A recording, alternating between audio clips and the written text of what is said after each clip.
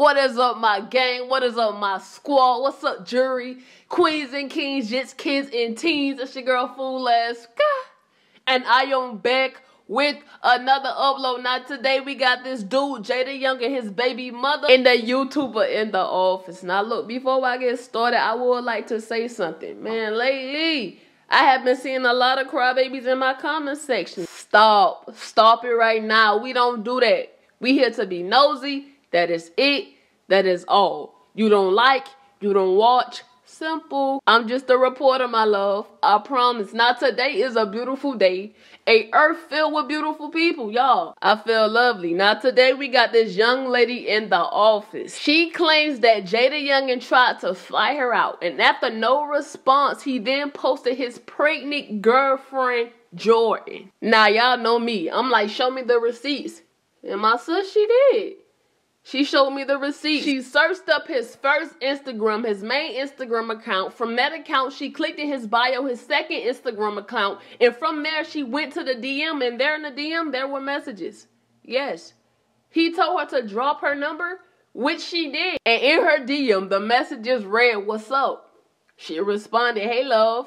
Is this really who I think it is?" He said, "Yeah, my backup." She also said, "Oh, okay. I love your music. I would sleep on you at first. What you doing, though?" He responded, "What's your number? I'm going to text you," and she dropped her number. Now, I know there's going to be somebody in my comment section probably saying, "Sky, maybe his friend runs his backup page." My dude, remember that time his first Instagram got disabled? What did he do? He told everybody to do what?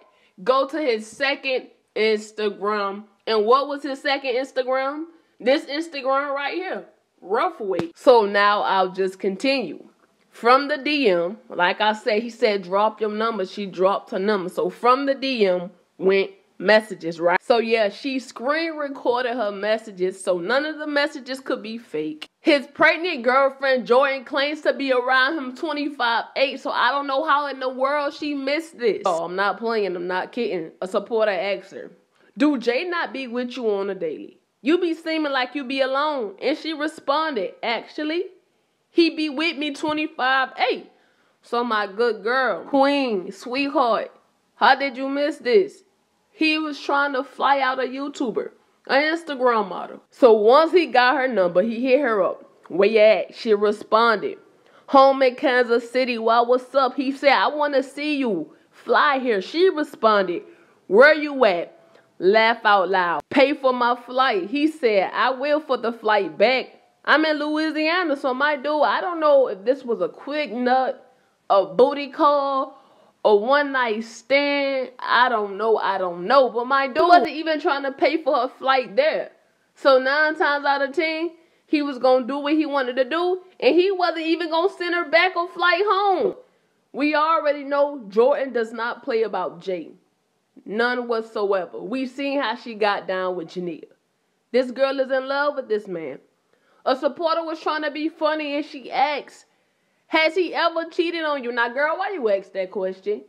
You know this man cheats constantly. Y'all gotta start with the crazy questions y'all already know the answer to. Now, look, man, I'm just a reporter.